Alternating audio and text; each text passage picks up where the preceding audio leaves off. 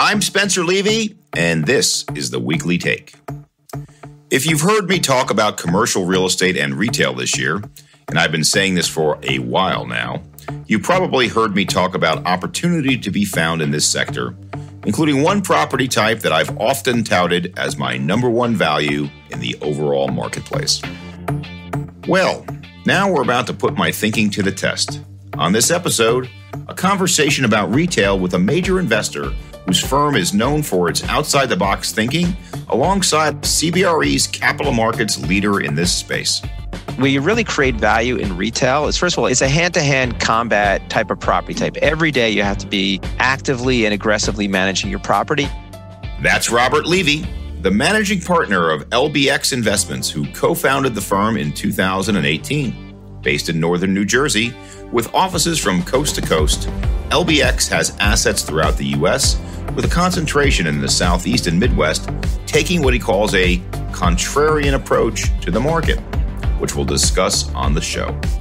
We may be at a point where the old kind of grocers are good and safe and flat. That may be changing. And that's Chris Decouflé, a CBRE managing director and head of capital markets for retail in the Americas.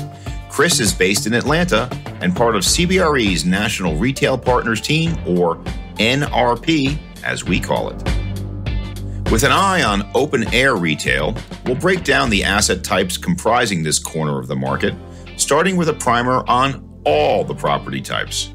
And we'll fill your shopping carts with wholesale insights from our insiders.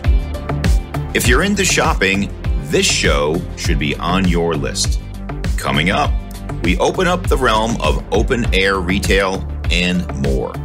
Retail investment, that's right now on the Weekly Take. Welcome to the Weekly Take, and this week we are going to revisit one of my favorite asset types, retail, an asset type that I really believe it is the most undervalued asset type within commercial real estate. And to help us talk about it, we have Rob Levy, no relation, by the way. Rob, thank you for joining us. I appreciate it. Thank you for having me. And then we're joined by one of my longtime friends and colleagues, Chris Decouflé. Chris, thanks for joining. Thanks for having me, Spencer. Great. Well, thanks to both of you. So, Rob, just to start it off easy, there's a lot of different types of open air: neighborhood, community, grocery anchored, not, power centers. Can you just define some of these terms for our listeners? Sure. In basic sense, obviously you have a non-anchored center, and those can range from single tenant retail up until kind of larger centers that have really no major tenants associated with them. So all the tenants are under 10,000 feet. Then you have your neighborhood shopping center that might have a grocery or non-grocery, a bunch of kind of service-oriented smaller tenants alongside them, pizza places, hair salons, etc. Community center, really the difference between neighborhood and community is how large it is, where it's positioned in the market, and how far it draws from the community versus the neighborhood. Usually they're larger, they'll have greater anchors, larger anchors, more of them, but they also might have a bunch of those more mom and pop and service-oriented centers. You have power, which is really kind of a type of community center where you have larger boxes like the TJ Maxx's, the Marshalls, the Rosses of the world, Targets, etc. And then you'll have your enclosed malls where it's not open air, where kind of walk through the interior to get to the stores. And those tend to be anchored by our traditional department stores, although those are, certainly evolving pretty quickly, where some of those department stores are being replaced with other types of major retailers and other uses. I think I've hit on all of them. I think you hit them all. So, Rob, let's dig in now. Tell us the types of retail you like and why. So we primarily invest in we have some grocery anchored, non-grocery anchored, open air centers throughout the Southeast is where we have primarily focused, although we do have assets in the Midwest. We really don't have any one specific investment type, to be honest, in the retail world. We're somewhat contrarian in how we think and operate, and we are value add. So we're looking for opportunity. We're looking for underpriced assets, mispriced assets in the retail space. So today we own some grocery anchors, some non-grocery anchors. We own some power. We own some larger strips. The only thing that we do not really own is kind of an enclosed mall. That's really what we have stayed away from. Got it. Well, this will be contrarian day for two reasons. One, I think it's fair to say that institutions are just getting back into the retail game, so it's a good time to be a somewhat new or smaller operator. But also, I have an opinion that I think open air, non-grocery anchored may be the most mispriced asset in the marketplace today. Chris, would love to get your point of view. What are you selling these days? And tell us about the different types. Most of what we sell, Spencer, is open air. So effectively what LBX looks at the most. We do sell enclosed malls, but they don't trade a lot every given year. So the market's primarily open air. If you look at our book of business, I would say about 40% of our counterparties are private equity, similar to Rob's firm. If you look at it in terms of product type, the biggest product type is power and community. They make up about half the marketplace. And then we have grocery anchored, unanchored strips, high street lifestyle. Really, in open air retail, what's terrific is there's lots of formats. I think what's interesting in hearing Rob, I think the difference between, Rob and LBX and a traditional institution is a traditional institution has to be a box checker. So that box has to have a grocer or doesn't have to have a grocer. It has to have this credit, this wall. And the unique thing about retail, which makes it exciting as an asset class, is it's a corner by corner business. And so when I hear Rob say that, we don't necessarily have a type that we invest in, I think reading between the lines, it's he invests in great real estate. And I think we all have an expression with good real estate, good things happen, and we may not know what those are. And with bad real estate, bad things happen, and we may not know what those are. That's what's great about retail, but it also makes it tougher for institutions to be consistent investors in the product type.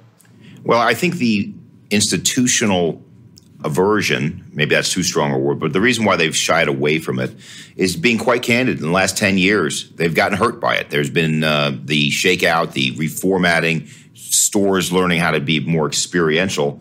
And so there's the fear factor of what they've learned. And second, and this is, I think, even more important, that they're afraid about some of their backers giving them a call if they were to buy it. And that keeps the institutional buyer place smaller than it should be. I've looked at the math, and I still think retail is tremendously undervalued. And I think specifically, and I'll go to you on this one, Rob, I think the delta between open air, non-grocery, and grocery is too wide. I think the greater opportunity might be in non-grocery. What do you think, Rob? We agree. I mean, we love buying from the institutions. We have a significant portion of our portfolio comes out of the sales from some of the public REITs and from some of the larger private equity. And what we find is that they own really good real estate. They've capitalized it well, so there's not a lot of deferred maintenance. So they've done kind of all the big things. They have the national relationships with the big tenants, and so they do that well. But what they don't do is a lot of the small things that we do. Where you really create value in retail is, first of all, it's a hand-to-hand combat type of property type. Every day you have to be actively and aggressively managing your property. And number two, where you really make your money is on the 1,000, 2,000, 3,000 square foot units. The anchors kind of anchor the center, but it's not where you make your money. And so what we find is that the larger institutions just don't do a lot of that stuff, we think, as well as we do. We love buying from them. And so we have actively done that.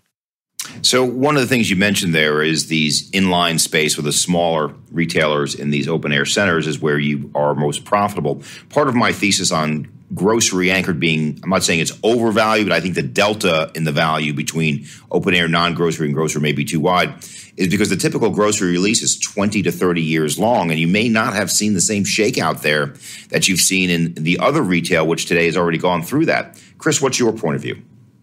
Well, it's a super interesting topic and very, very timely, because let's take, say, Publix, for example. They have got a big footprint in Rob's territory in the Southeast.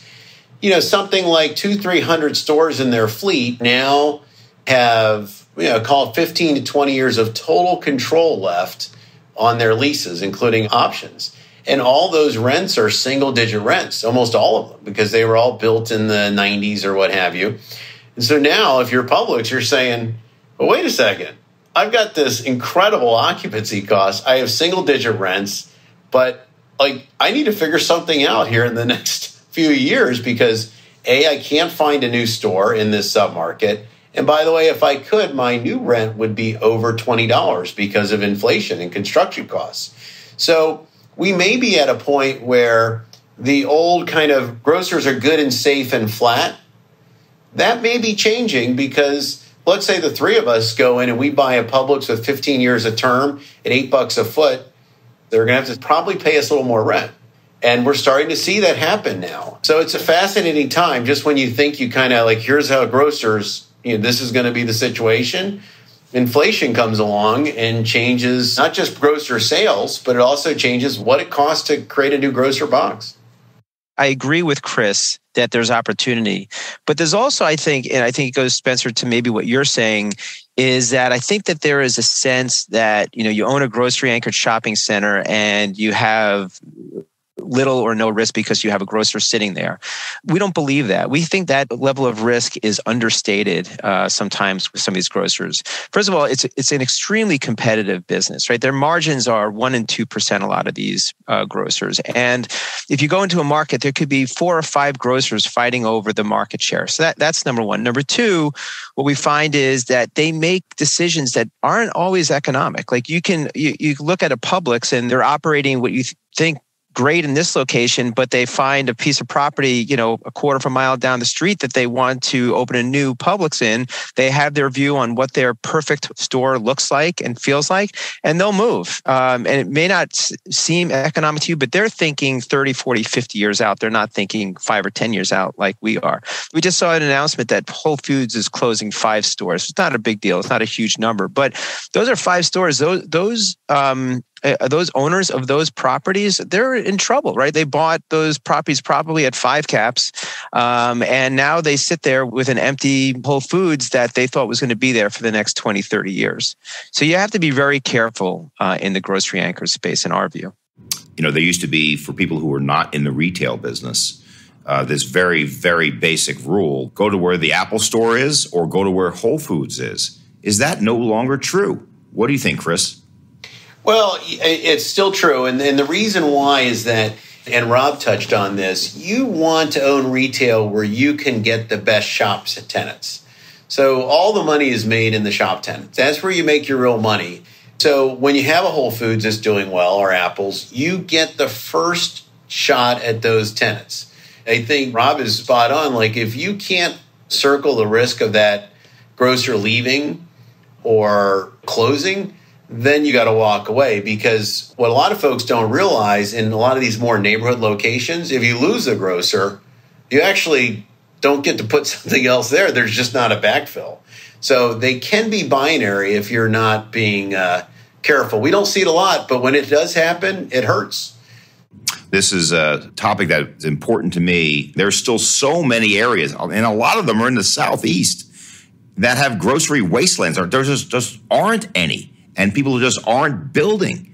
And I've had multiple conversations with developers on this topic, and they all come back to the same basic thing. There needs to be a public-private partnership if the stores aren't going to generate the level of sales you need to be able to support it. Chris, you had a reaction there. What's your point of view? Actually, I don't see a grocer wasteland. I tend to see, we got plenty of grocers, maybe too many in a lot of the markets in the Southeast. I don't think that's so much an issue. Maybe it's the issue where I go. I mean, I live in Baltimore, and I've been to other big cities, and you can go miles in some of these cities, no grocer at all. And so it's maybe we need to figure out how to get that situation solved, and maybe another opportunity. I also think maybe that is changing. I'm sure there's some urban areas that are dealing with that, but the grocer space is so diverse, right? You have everything from, Whole Foods and a lot of, kind of local, very high-end grocers, all the way down to like the Aldis and of the world. And I think what Chris is seeing is the same thing I'm seeing, is that in some of these smaller or tertiary or lower, more moderate income markets, we are seeing like the Aldis of the world opening, Lidl's, et cetera, which are expanding, massively in the U.S. And so I have not experienced that either. But I think what we're all talking about is that when you buy retail, most importantly, you have to buy good real estate. I think Chris said this before. That is the key to this business. You have to be where the retailers want to be and where the people want to shop, not just where the retailers want to be, where they have to be, where it's like, this is like the focus of them is to be in these demographic markets. And that's, for us, from an investment perspective, that's our kind of target. I show a chart in my standard presentation which showed that internet penetration of bricks and mortar actually dropped in 2021. And I use the example of what happened in the early 80s to the 90s when around Christmas time, you used to get those big guides from like Sears and Macy's and JCPenney, and they'd sell you all this Christmas goods, and the bricks and mortar folks were scared because it penetrated their business to the tune of about 9%, and then it actually flattened out sooner than people thought and then dropped. So Chris, let's talk e-commerce for just a moment. How do you see that impacting your business today? Do you think that retailers have fully adapted? Partner, enemy, what do you see? I think if you've been playing with retail for a long time, you know that it's always in flux. There's always something new. And if it's not the internet, it's a new concept. There's always a better way to do things. So I think retailers, people in retail are used to constant change and constantly have to adapt. I think number two is that if you look at what Rob invests in, what we sell and peddle, a lot of our rent rolls they're really a lot of service, and we're not really worried so much about the traditional where you might see e-commerce. So there's also a little bit of a notion where the competition really is as it relates to affecting our rents and our investments. And then I guess really the fourth thing is that we've matured to a point where, e-commerce, m-commerce, and then walk-in commerce, traditional retail, they all work together, and they have to work together. 90% of Publix's online sales are fulfilled in a store. So if you think about that, you think about what Target is able to do, and they have the marginal sales by having that customer come into the store. And then if there's shops next to the Publix, that consumer goes and uses those shops, comes into this center, maybe goes through Chick-fil-A drive-thru or whatever. So it really is an ecosystem, and e-commerce and n-commerce are just one more form of spending a consumer's dollar. We view e-commerce, honestly, as a positive for most of these retailers. In our view, the better retailers will be the best e-commerce companies. And then the better e-commerce companies are expanding into bricks and mortar because you have to have that touch with your customer. You have to have a delivery system, and who better to be a deliverer of product than a brick and mortar retailer. So in our view, it is just a natural evolution of the brick and mortar business. And the better retailers are the ones that are figuring that out and driving sales through those channels. The other part of that, I think is pretty interesting about retail is we're the only product type where there's virtually no new supply. We have more GDP, we have more people spending money, but we don't have new retail largely being built as a percentage. What that means is that the forces and the pressures as it relates to viability of retail as a product type are probably better than, Rob, I think we've seen in a long time. I think mathematically you're correct, Chris, but I'd give you a nuance here. And the nuance I would say is that a lot of retail has gotten a lot better or changed formats. A lot of malls have become demalled and become open air. But what I'm seeing also a lot of for many of my open air owners is they're adding multifamily pads. And they're turning it into a virtual live, work, play environment. And Rob, I note that LBX is on your website looking to get into the multifamily business. So I ask you, what do you think about multifamily, and how is it complementary to your retail strategy? So to maybe go to your second question first, as far as part of our retail strategy, we have properties where that could be a great opportunity. The problem is it's very complicated in the retail world, right? When you own a property, you have agreements, as you know, between all of the different retailers, and those agreements have limitations. And some of them outrightly do not allow you to do anything on that property but retail. And so you have to go to all of those major tenants and say, hey, we want to take down this part of the building and we want to put up multifamily. It's not easy to do. And we've had those conversations with some of our larger tenants. Some are more open to that discussion than others. We love the multifamily space. I spent 12 years of my career in the multifamily world. We are out looking for properties, but we're contrarian, as I said. And today there is nothing contrarian about multifamily. When you bid on a multifamily deal, you are bidding against 50 other people. And if you win, you got to feel like, how the heck did I just win that over 49 others? And where in retail, when we're bidding, it's a very different ball game. And we like that position much better. And so that's why we're focused at the moment more on retail. Well, Rob, then I guess we shouldn't air this episode because we're giving so much love to retail right now. There might be a few more bidders in those pools right. going forward. But speaking of that, Chris, one of the things I mentioned, and Chris, you and I have talked about this, is about the underbidder analysis. I look at that. I think that's the most important data that we may have. Could you just describe for our listeners what that is? Yeah, so underbidder analysis is the same thing as you might have heard the term disappointed capital. And effectively, if our group has in any given month, maybe we have bids due on $200 million worth of deals that month, all the bids that came in that did not make, that were unsuccessful, we categorize those and we look at what percent of the bid it was and what type of bidders were they? Were they institutions? Were they public REITs? Were they private capital? So the underbidder analysis is effectively looking at bids that came in that weren't successful. Thank you, Chris. And when you take a look at our underbidder analysis, I am seeing that trend from basically 100% private non-institutional buyers 2 or 3 years ago. And now that institutional backing is creeping back in. What's your point of view, Chris? Yeah, if you look at our book of business for the last 12 months, probably 70% of the bids we received came from private equity. But in terms of being successful, less than 50% were successful, and various institutions and PE firms were successful. So basically, I think if you look at a business that's not institutionalized, that is not at least fully institutionalized, usually there's a little vig there to play with as an operator. So I think to Rob's point, like if our market was completely institutionalized, it might be priced to perfection. Since it's not, there's always little gaps. There's always little places to play. And I think that's where the magic can happen if you're a good buyer. Now, Rob, you're based in northern New Jersey, but you're buying much of your retail product in the Southeast. Tell us why the Southeast, and why don't you give us some highlights of some of the cities you like and why? Sure. First, I want to quickly react to what Chris just said. I think the question around institutional focus in retail is somewhat geographic. So to go to your geography question, I think that every public company CEO in the retail world today is telling not everyone, most of them are telling their shareholders that I'm going to invest in the Southeast and the Southwest because that's where the demographics are. That's where the people are moving and the jobs and the businesses are moving.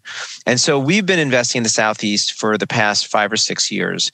And my only regret is I wish we bought 3 times as much as we did because the influx of capital now into those markets is extraordinary from those institutions. And so what we're trying to do is stay a step ahead.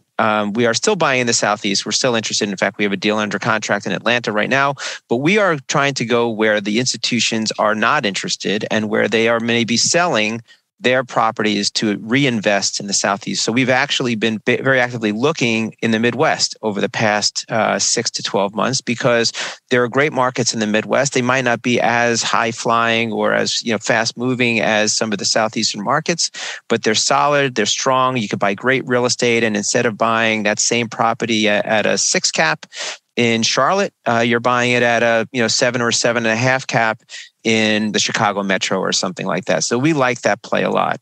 I think this is a super interesting point because this is the other interesting part about retail as an asset class compared to other asset class. Rob just said there is like he can get more than 50% of his total return on current cash flow.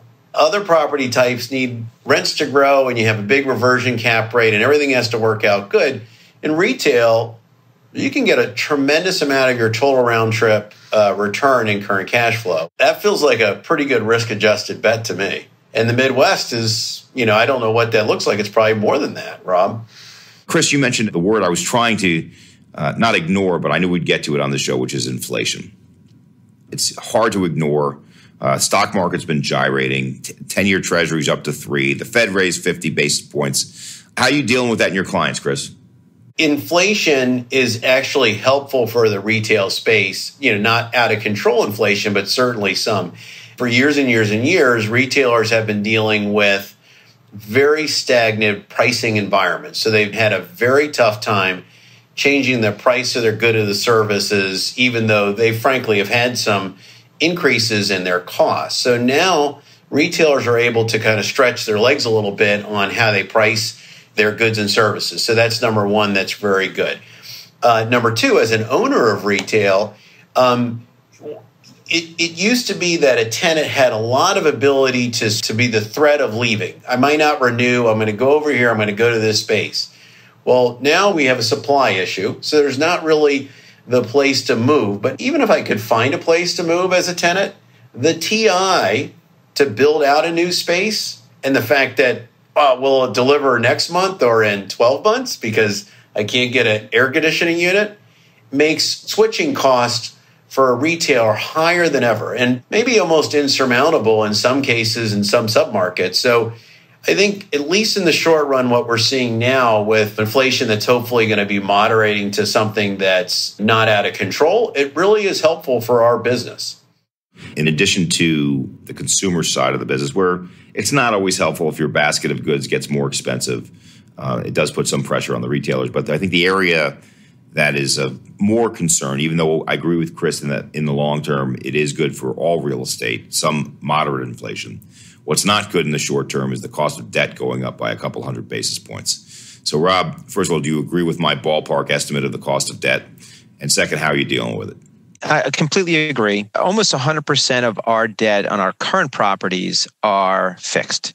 So our mindset comes out of the financial crisis back in 08 and 09 when we were very much involved on the financing side of real estate and saw all of the issues and challenges and disasters that came out of that. And we wanted to protect ourselves. Personally, the way we run our company is we're low leveraged, fixed rate, long-term borrowers.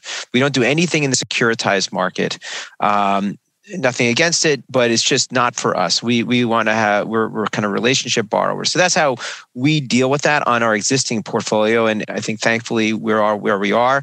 From a new asset perspective, we are seeing in at least the beginnings, I think, and Chris, tell me if you're seeing something different, but we are seeing, I think, the beginnings of cap rates moving a bit in our direction. It's slow, as we all know. There's always this kind of time frame where interest rates move and cap rates potentially follow, but we are seeing, we think, a little bit of rise in cap rates to follow that.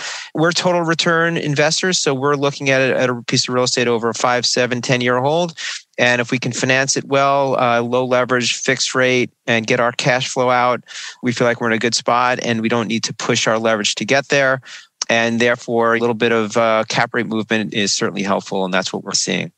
So, Rob, when you say low leverage, are you typically 50 to 60% or less than that? Probably around 55, 60%. Every once in a while, depending on the deal, we'll push it a little bit above 60, but that's really about it. So, Chris, same question to you. The debt capital markets have gotten upset in the last 120 days where the cost of capital, both in the combination of the base rates, but also spreads have expanded. Tell us what you're seeing and tell us how we and our clients are reacting. I think Rob said it well. I think in the A and B plus assets, we're really not seeing any real change in pricing. As you're kind of on the shoulder of the market, say B to B minus to C, you're seeing certainly talk about it. You're seeing some retrade, some being granted. I think you can't ignore the fact that debt is 60% of your capital stack. And I think to say that it's not going to affect pricing at all is not actually being honest with what's happening. Having said that, it used to be that the cycle that Rob's referring to, people routinely had 75, maybe 80% LTV. And changes in the debt market were much more important and much more affecting to how folks were approaching acquisitions. We're a relatively low margin asset class now. Most things that we sell are 60% LTV. So that means equity is a lot more important. Debt is not as important. It's still very, very important, of course. But I think it's just a unique, maybe a more mature version of the cycle. And I think there's just a massive amount of equity in the system that has to get some level of return. So it's an issue. I don't know that it's going to be as pronounced as we've seen it in the past, but it's 100% an issue. That should help some pricing with what LBX looks to get. We're going to ask a couple of wrap-up questions, and I try to ask a funny question before I ask the wrap-up question. But as I was a lifelong Jets fan, I cannot bring that up on this call because it'll bring us all down, Rob. So instead, I'll ask you a music question. The greatest band from New Jersey, is it Bruce Springsteen? Is it Bon Jovi? Is it Southside Johnny or somebody else? Well, first, I'll say that I am a miserable lifelong Jets fan myself. So not only do we share a last name, but we share misery in the fall. Although, to be honest, I sometimes thank the Jets because I have all of my Sundays to myself in September, October, and November. I can play golf. I can do what I want without being tied to the television. So that's a good question. You have to say Bruce Springsteen, I guess, although I know. I guess you have to say Bruce Springsteen. What do you think, Spencer? What is your... Well, I'm a big Bruce Springsteen fan. It's hard to go with somebody other than him. The only other thing I'd add is that we did not throw out Sinatra. You have to kind of put him up there, right? With the greats, obviously. Wow, that would be really interesting. Like, who's better, Sinatra or Springsteen? Right. Since they're both from Jersey, you never know. So, Chris, same question to you, but we will spare you the pain of the Jets thing because you are home of the world champion Atlanta Braves. So you've got that going for you.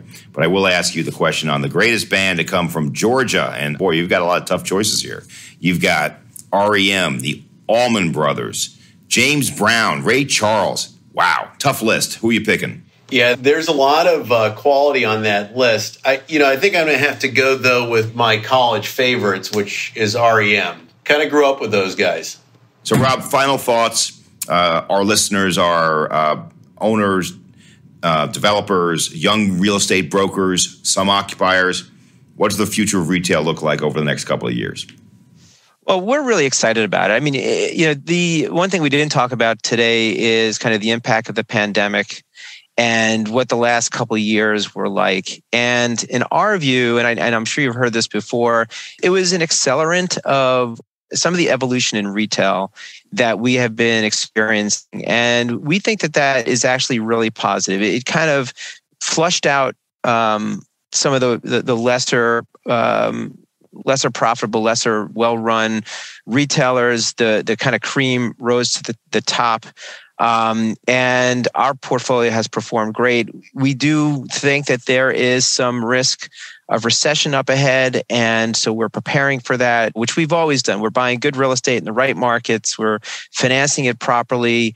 I think that if you do that, the recession could create some opportunity. It's very hard to differentiate yourself in a market where everybody's making money, where everybody looks smart.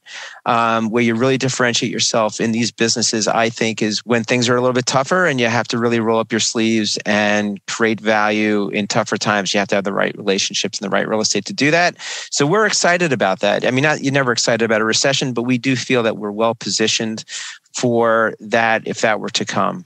So anyway, that's our view of retail. We think it's well positioned and there should be some great opportunities over the next few years. Chris, future of retail next couple of years, what do you see? Look, I think we're going to see more of the same, which is it's an asset class that if you're willing to be an expert and really to roll your sleeves up, you can make a lot of dough and you can be a contrarian in good or bad markets and be very successful. I think one of the trends you're going to see, because institutions really have to get capital out and get return, they have to be in retail in a bigger way. And what we've seen is that the most successful institutions have gone to partner models in retail. And by going to a partner model and having an operating partner, they're getting plus size returns for less risk. Retail, you have to staff up for. It's very tough to be an institution and have an adequate bench of retail experts. We see that becoming more and more prevalent amongst the sort of the classic institutions. I'm not talking about public REITs and whatnot. Well, on behalf of the Weekly Take, this was a terrific discussion of retail today with two of the great minds in the space. My friend and colleague, Chris Decouflé, Managing Director, Head of Capital Markets Americas for Retail. Chris, thanks for joining. I'm looking forward to seeing you at the ICSC in Vegas. Likewise. Look forward to it, Spencer. And then Rob Levy, the managing partner of LBX Investments based in northern New Jersey, who saved the honor of Frank Sinatra at the last moment. Rob, thank you so much for joining the show. Thanks, Spencer. Really appreciate the time. For more on retail investment and our show, check out our website, cbre.com/theweeklytake. And stay tuned because we have a lot more retail on the horizon. As I just mentioned, I'll be at the ICSC convention, which kicks off this week in Las Vegas, and you can join me there with the Weekly Take. We'll be recording an episode with ICSC President Tom McGee in person at the CBRE booth on the convention floor. Feel free to stop by and say hello. If you can't make it, of course, we hope you'll tune in for that show in a couple of weeks. In the meantime, please share this show and also subscribe, rate, and review us wherever you listen. I'm Spencer Levy. Be smart, be safe, be well.